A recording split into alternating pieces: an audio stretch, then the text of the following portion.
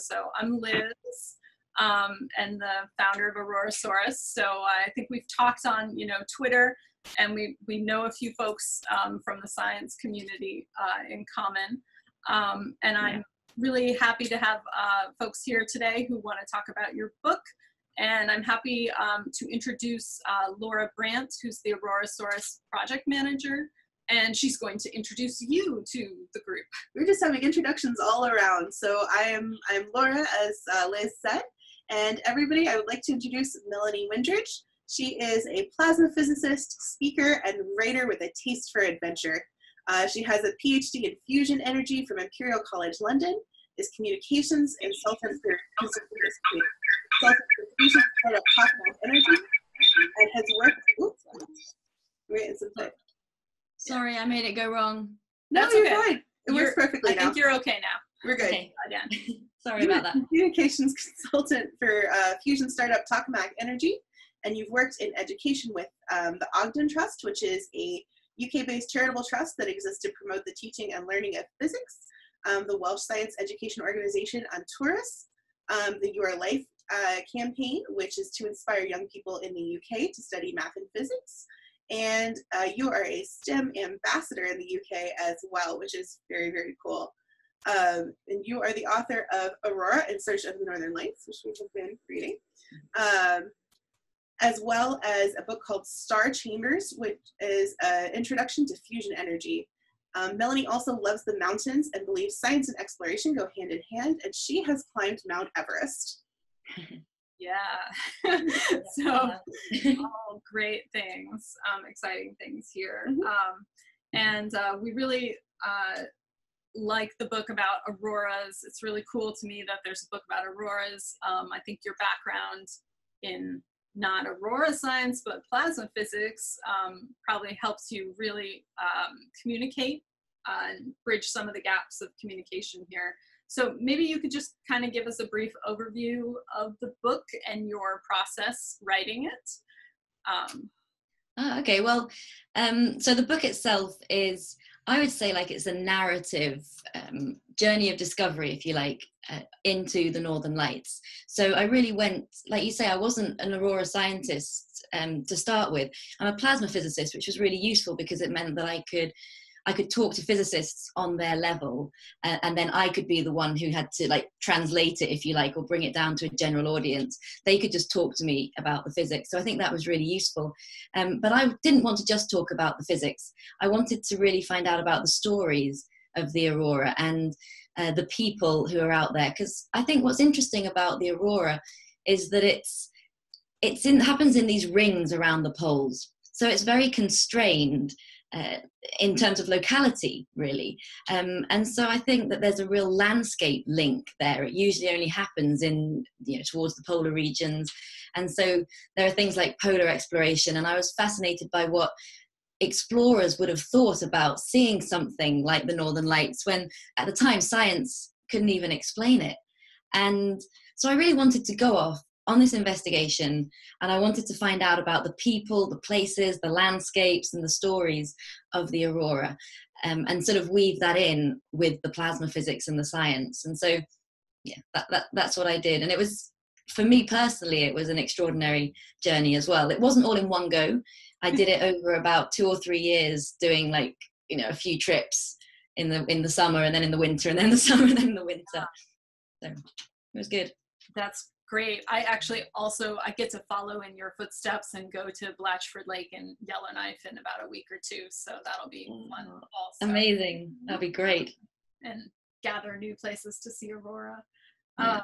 So one more question, sorry, and then I'll turn it over. What to you do you think is the biggest challenge in communicating Aurora science, and the biggest opportunity as well?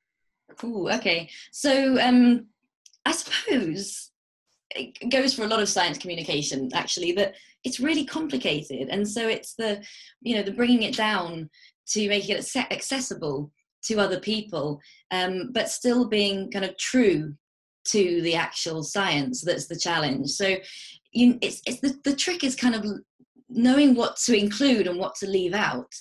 because as scientists, we can be very particular about, oh yeah, but I have to say that. Oh, and then I have to say that. And then I have to say that, because otherwise the story's not quite right. But then if you've lost people, they've got none of that. So you kind of need to figure out, yeah, what you can leave out and still stay true to the story. And I think that can be a big challenge. Like the Aurora, as I'm sure you know, people think of it just like this little pretty light show that's happening in the upper atmosphere. And, the basic description is charged particles coming in from the sun. And that's not the whole story. There's this huge picture out there. And even in my book, I cover quite a lot of it, but I left out loads because it was just too high level. But even then, members of the general public, say, oh my God, there's so much plasma physics.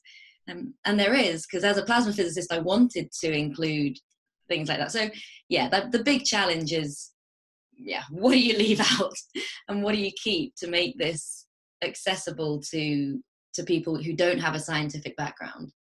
Yes. The opposite. We might have lost her. Hopefully we'll get her back. I was thinking about the magnetosphere is, you're back. There you go. Oh, hello, back. Sorry. I saw it froze. Where did you lose me? Just a minute ago. But I think, the magnetosphere and the myth of the sun directly causing the aurora is definitely something I want to keep working on, take out billboards about, and I don't know, there's many different, there's work, and your book definitely helps with that. I also want to mention we have several people from different museum and informal education groups on the phone. NASA has a really nice group called the Solar System Ambassadors, and people do volunteer outreach, and they help do some of that job. So it's really great. And a student as well. So we're all students, but we're all learning here. Would you like to go next? I was going to say, one of the things that I really appreciated most, and that talking with everyone we've appreciated as a group, is your use of metaphor to describe these very, very complex processes. And one of the things that I was wondering is, since the book came out, have you thought of any other really awesome metaphors to use explaining Aurora science that you just wish you could squeeze in there, or that you would like to share with us? You know what? I had to think about this, and I don't think I have got any new ones to explain the science. However, I did think when I saw the Aurora, actually a couple of years ago at Blatchford Lake Lodge, in fact, I saw quite a lot of movement. I was lucky. When I was writing my book, I actually didn't see a lot of movement in the Aurora displays that I saw. It was only afterwards. You got to keep going. Got to keep on going. That's true. But what I thought about the structure or the shape of the Aurora is that sometimes when it gets really dynamic and you start seeing a lot of movement, it does this sort of ripply thing where the rays that are going upwards sort of like pulse, if you like in and out, like and it really reminds me of a piano if you run your fingers along the keys and go, you know what I mean? So it's not a metaphor of the science as such, but that's sort of the only one that I can think of that's come out after the book, because I only actually saw that happen after the book was published. That's cool. That would be really memorable for help scientists communicate as well. And also, like, it's a different type of sensing, and so it's more memorable too. No, you're good. So as you wrote the book and sort of tested out ways of communicating all of this complex science, were there any science communication angles that didn't work as well? And this question is from Genevieve, who's also on the line. Okay. Yeah, that's an interesting one as well. I feel like a little bit exposed being asked that question, because I don't feel like I tested things enough. I just wrote it. I didn't. It was a lot of those metaphors that you mentioned, like they came to me when I was writing, and so I was thinking, and I was at my desk and thinking, how do I explain this? So they didn't really get tested out beforehand, if you like. However, there is one thing that I did sort of try in talks, which I've since abandoned, and that is, I had this strange idea. So it's to do with So in the atmosphere, the reason that you get the different colors of the aurora is when the incoming electron comes in, and it essentially knocks an electron out of its orbit to a different higher energy level. And then, so the atom is now excited. And when the electron drops back down, it releases that extra energy as light. And that light is, depending on which energy level it had gone to and which atom you were in, how much energy it had extra, that determines the color of the aurora that you get. And so I was trying to think of a way to explain this for school students. And I actually had made, in collaboration with somebody at the Fusion Lab, actually, that I work with. So I spoke to him about what I was thinking. And he made this little demo for me, which was like, in the old fairgrounds, you used to get those super striker things, and you hit it really hard with a hammer, and the little thing goes up to the top. And if you get it far enough, it goes ding. Yeah. So it kind of reminded me a bit of that, because it's like, if the incoming electron, bang, doesn't have enough energy, then you don't get the auroral color. It just sort of, nothing really happens. You have to have enough incoming energy to knock out an electron and start this whole thing. So I actually made myself a little kind of Aurora super striker, if you like, and with different amounts of energy, you could, it had little LEDs, so it would flash different colors depending on how much energy you had. And there was even a timing setting. If you flicked it onto like hard mode or something, there was a timing setting where just probabilistically, if you could fizzle out, you could just have a thermal collision and lose the energy of the atom without getting the auroral color emitted, which gets much more complicated. Anyway, I ditched that. It never really, it was an okay concept, I think, but it just requires so much explanation to kind of get it, so for people to understand what you meant, that it sort of defeated the object. See what I mean? So yeah, I did try that and failed. Yeah, my life's dream is to have like several different pieces of like a Rube Goldberg kind of thing that all works together and explains Aurora. But you need this piece and you need that piece and you need some physics and all this stuff. So, well, there you go. I can lend it to you one day when you've got the rest of it. Yeah, it takes all of us here. We can do another call, I'm pretty sure. Okay, so I have to ask you if you've tried citizen science and what you might think of that. I haven't done it myself, but I think it's really cool, particularly the kind of thing that Aurorasaurus does and others, with where things like the advances in camera technology are making it possible for amateur enthusiasts to really contribute to scientific research, just because they're out there all the time. In fact, when I was writing Aurora, I met a lot of either auroral physicists or magnetospheric physicists or people who study the aurora who hardly ever saw it because they don't live in the right zone. And conversely, you've got lots of people who do live in the right zone, who are seeing it all the time, and they have a really great understanding of the patterns and the structures of the aurora if they're going out a lot. And particularly if they're photographers, they can capture so much detail, which is could be so useful for the scientific community. So I think that it's really great to see how that has sort of changed in recent years, if you like. And a similar thing, I'm a member of the Cloud Appreciation Society as well, so and that kind of came through Aurora and basically looking up at the sky. But they've done something similar because they have a lot of members who are just interested in the sky and taking photographs of clouds, and they got a whole new cloud type or cloud species recognized by the World Meteorological Organization for the same kind of reason. Enough people took pictures of it, and then they said, we don't know what this cloud is. A bit like Steve, it's like, we've seen this thing and we don't know what it is. And so maybe it's something new, and then you go and you research it a bit more, and it turns out that, it is something new. So yeah, although I'm not out there doing it myself, I have a great appreciation for it, because I think it's really interesting how amateur enthusiasts can contribute to research like that. You were talking a little bit about photography, and I know Lynn has a question for you about a picture in your book. Okay. Hi, I'm Lynn. I live in Bozeman, Montana. Hi.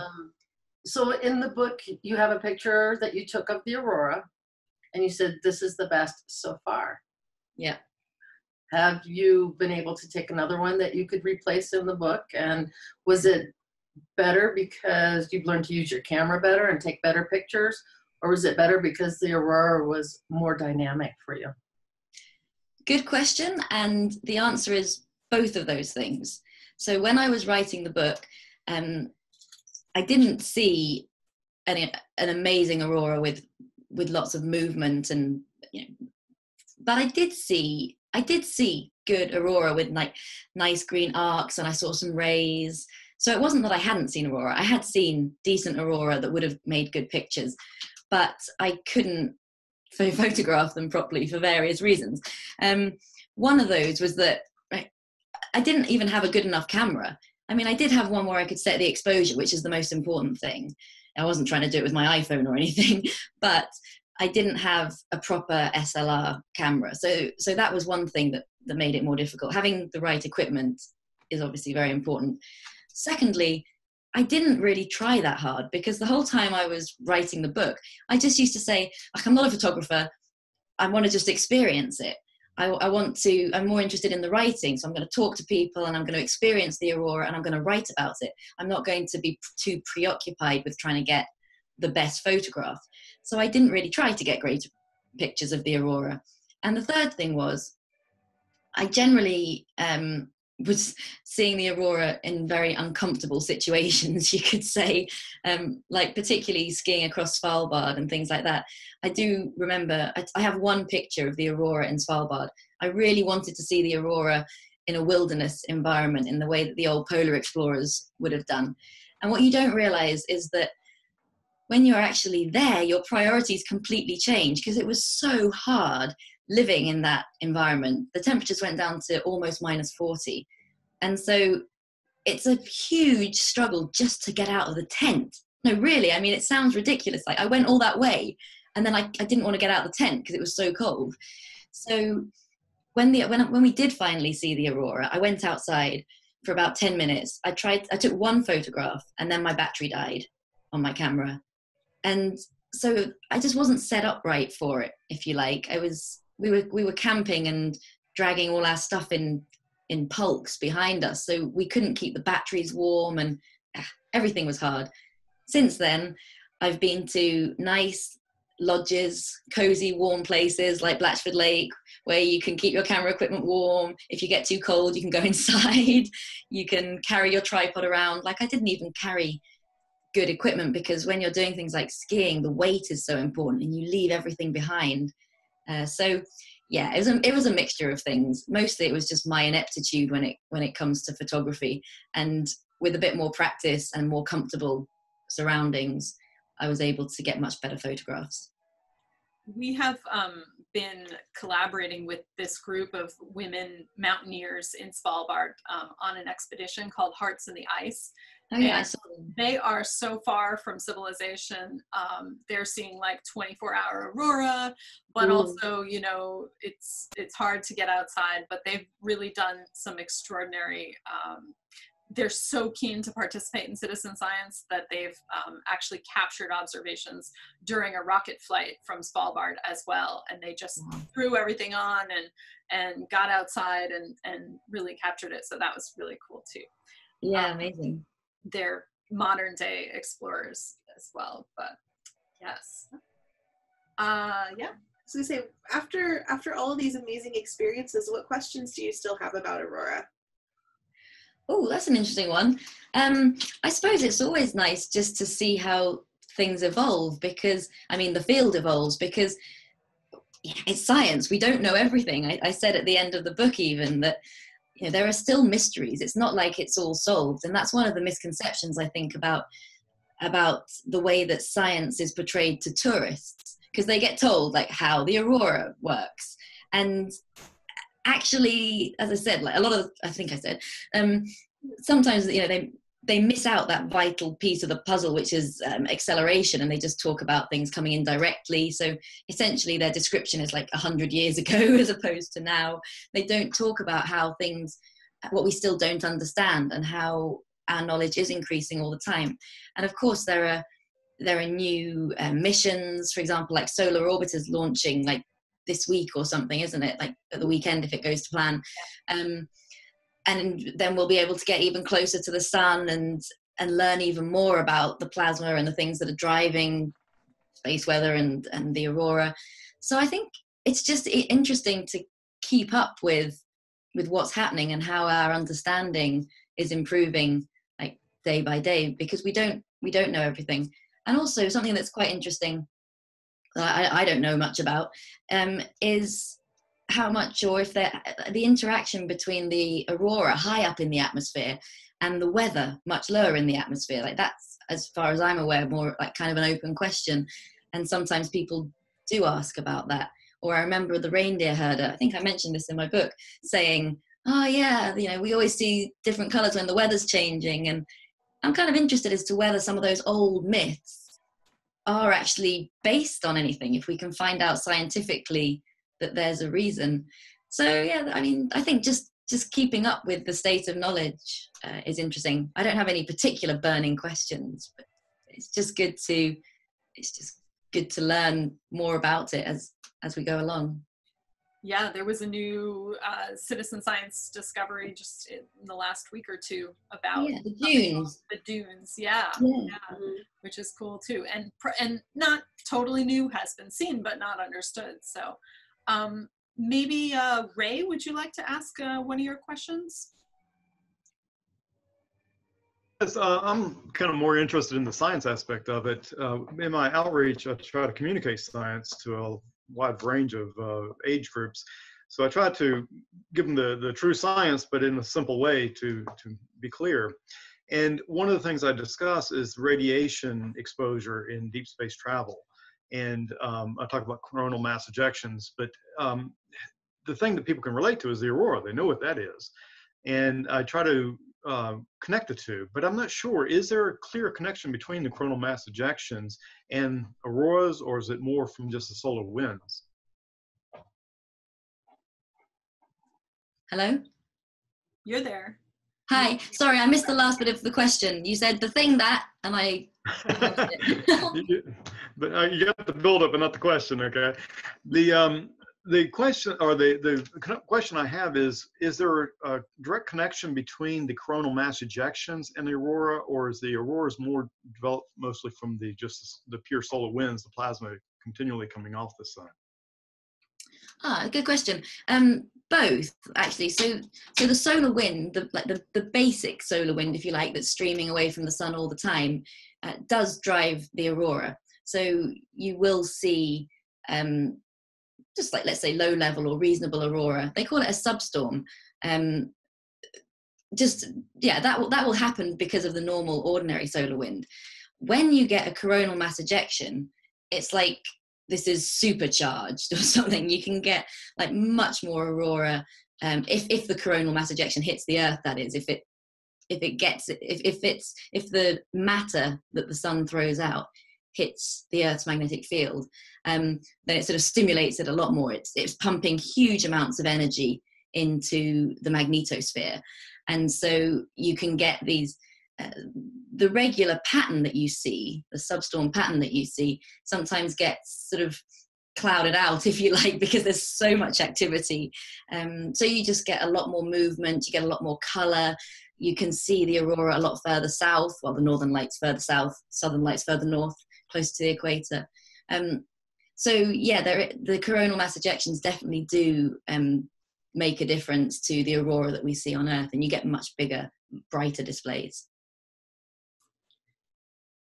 Yeah. And can you speak to a little bit about the protection that the magnetic field of the Earth provides? Yeah, so as you mentioned about the radiation, if an astronaut, let's say, was out in space, then the charged particles that are coming in could be very damaging. It disrupts DNA at the cellular level and things like that. And so, but as far as the Earth is concerned, the magnetic field sort of prevents the solar wind from coming in and getting close to the Earth. It sort of deflects the solar wind around it, a little bit like a rock in a stream. But actually it's more like a bubble than a rock, because it's, a cavity. It's this open space. inside the solar wind. So the solar wind kind of gets deflected around it, and the tail, the back of the magnetic field gets stretched out away from the Earth like a sort of windsock, and so this magnetic field just stops the solar wind from getting down to Earth, and we still get particles coming into the atmosphere, as we all know, because that's what's causing the aurora. But it's, let's say, a more controlled way of these particles getting in, because the magnetic field essentially absorbs all that energy that the solar wind is bringing with it, and it dissipates that energy by these, some of it, I think we don't even know where some of it goes, but some of the energy is dissipated by accelerating electrons into the atmosphere, and that's causing the aurora. But I believe that, maybe Liz can tell you, I believe that there's actually much more energy out there that's dissipated. Some of it's dissipated as heat as well. So the magnetic field is sort of preventing all that energy from hitting us on Earth. So relatively little gets to the surface of the Earth, even at the poles, from even a coronal mass ejection, but even the solar winds. Yes. What is, you do need to be careful, or the airlines have to be careful during coronal mass ejections, because the radiation dose from flying will be higher when there's a coronal mass ejection, because there'll be more particles coming into, or charged particles coming into the atmosphere at the levels that the aeroplanes will fly. So often they have to be diverted so they're not going over the poles, so they keep out of the way.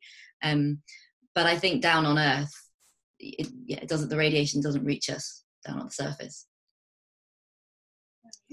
Thank you so much. I was gonna put out the floor. I know, Shauna, you had a bunch of questions to ask as well. Ask your number one. Yeah, ask your number one if you would. Shauna's at the Smithsonian Museum of Air and Space, and gets a lot of questions about Aurora from visitors. Okay. Hi, Melanie. It's a real honor to meet you and talk to you. Yeah, I'm an astronomy educator. I have a huge amount of respect for science communication, that balance you were talking about. We're usually observing the sun. People ask about solar flares and CMEs and the aurora. And one of the things that we get the most, I think, is just how do you best explain what causes them, and how, like, if there's a best time to see them, and if the cause affects how you would want to go look for them. Okay, lots of questions kind of in there. So let's start with the first bit. How would I explain what causes the aurora? Yeah. So really basically, if I were telling somebody about the aurora, I would say that it's a light show, if you like, that occurs in the polar regions, and it's caused by charged particles that are accelerated into our upper atmosphere. And then accelerated is the key word for me, because that's what's always missed out, and that bothers me that people leave out acceleration. And then if I were to go into a little bit more detail, I'd say that the sun is always throwing off charged particles, mostly protons and electrons, which is something that we call the solar wind. And this wind, all of the planets sit in this solar wind, but so essentially the wind hits the Earth, but we're protected, as we were talking about just earlier with this other question, by the magnetic field. And I would usually say, on a simple way, I would say that, yeah, the solar wind kind of hits the Earth's magnetic field, and it sort of energizes it. It almost sets it ringing like a bell. And then that energy accelerates charged particles that are in that environment down into the atmosphere. And when these electrons coming into the atmosphere hit against oxygen and nitrogen, it causes them to emit light. Then you can always go deeper. So if people are receptive, then you can start talking about magnetic reconnection and the cycle that's set up, and they'll start asking about, oh, but why, can I see the aurora all the time? And you have to sort of say, no, it's to do with the magnetic field in the solar wind and the magnetosphere and how these are matching up. And, it has to be southwards to actually set this cycle running. But that's a lot more complicated. So I always start, on the very basic side, if you like, and kind of build it up slowly, because you never know like how receptive they're going to be. What was the next bit of your question? I think the other most common one we get is just, is there a best time of year to see them? Do they change over the course of the year? Yeah, that's an interesting one as well. And I get a lot of these kind of questions when I'm giving talks and that kind of thing. And so I started a blog called Aurora Stories, where I address some of these things. I mean, sometimes I also share people's stories, because I found that as a speaker, it's really lovely, actually. It's a really nice part of the job, if you like. People come up to me after talks and tell me about their experiences and when they saw the aurora, and that's really lovely. But anyway, I also get these kind of questions, and so I've addressed them on the blog in various ways. I think generally people do say that the equinoxes can be a good time to see the aurora, and that's to do with the tilt of the Earth and the magnetic fields that we were just talking about. I think there's just more chance of the magnetic field of the solar wind pointing south relative to the Earth's magnetic field at the equinox time. So you've got more chance of it being geo-effective, as they would say, and getting an aurora display. However, different people say different things. Like the reindeer herder that I met in Norway, he said, I visited in March, and he said he should have come here earlier in the winter when it was colder. You see better aurora when it's colder. Now, I think that's to do with the cloud cover. So when it's colder, it's clearer, and so you've got more chance of seeing the northern lights. So different things come into it. And I always say to people, if you want to go and see the aurora and you want to maximize your chances, then you can think of it one of two ways. If you know exactly where you want to go, but you don't mind when, then look at the weather for that place and figure out when the skies are clearest. I mean, in the dark time of year, for that location. Or other way around, if you don't mind where you go, but you particularly want to go at a certain period of time, then look where the weather is clearest at that period of time around the aurora zone countries and go there. And otherwise, if you want to go to a particular place at a particular time, just go for as long as possible and maximize your chances that way, because a lot of the time it comes down to, well, the weather being clear and then just what the sun's doing, and they're both just chance. So you just have to wait, like just go and camp out there for a bit and wait and see. So we're getting close to the end. Kristen, Jeremy, Jeff, Faith, and Genevieve, do you guys have any final burning questions for Melanie? No questions, but I just want to say thank you so much for sharing all the information. Thank you. I think we have one question to conclude with. And Melanie, what do you think is the most important takeaway that everyone on this call can share with their communities about auroras and aurora science? I'm going to be really boring again and say that, like, I think that the most important thing is the acceleration. I think that it's the biggest misconception. People miss it, and somehow we need to, I don't know, get journalists or local aurora guides or travel specialists to understand that it's not just a geeky sciencey thing. It's actually a fundamental part of what is causing the aurora, and it's not just direct particles from the sun. That to me is a really important thing. But I know that's the geeky sciencey bit of me talking, because travelers don't care. They're just like, oh, particles in the atmosphere, right? That is that enough? But I would say, but that's like how you communicate. I would say the most important thing is, it's so great to just get out there and do it. And it's two-way engagement. Like, I've gained so much through doing this. I was very humbled when I was writing it, or particularly after I was writing it, that people gave me so much of their time and their energy and their friendship and all of these things when I was writing the book, because I just wrote to people and said, hey, I'm writing a book. Can you tell me a little bit about, whatever their specialism was in terms of the aurora? And people helped me out for no reason other than we had a shared interest. And that's a really wonderful, humbling thing. And since that, I've met so many other people who have that same shared interest. And I feel that my life has been very much enriched by all of these connections. And so I'd say, yeah, the most important thing is just go out there, and it takes a bit of yourself. You have to open yourself up to that as well, but I think you get so much back from it too.